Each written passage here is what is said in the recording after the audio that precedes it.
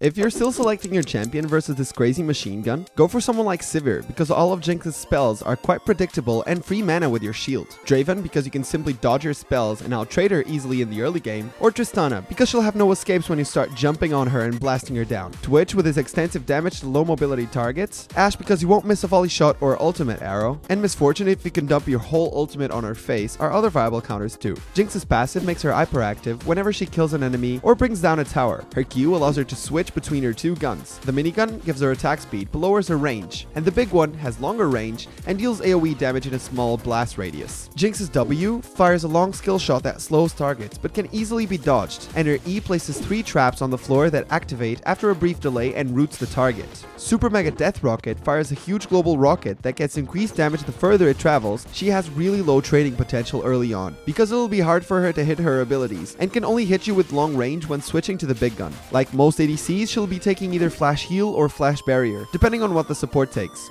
As for her power spikes, it's quite simple. She is a late game hyper carry. You do not want to see the game get past 40 minutes if there's a Jinx on the other side. She could literally just stand there and AoE auto your team and get a penta. I've seen an AFK Jinx do a pentakill. Items like Infinity Edge and Runons really make her hit a ton. But for the laning phase, be careful for the static Shiv, which will allow her to poke you for free with long ranged Qs. Levels 4 when she can put a second point into Q and get longer range, and 6 when she gets access to her finishing skirmishing touch of an ultimate are interesting power spikes too. She could somewhat be stopped with items that slow her attack speed down early on, but they'll become quite useless as she won't need many autos to finish you off later. A Thornmail too could allow her to easily kill herself. Thanks for tuning in, good luck in your match, and remember, abuse her when her flash is down since she'll have no escapes, bully her if she has no mana since she won't have the range from her Q to hit back, and try to push her back into the tower because she'll have a really hard time farming there. Ultimately, have fun doing it.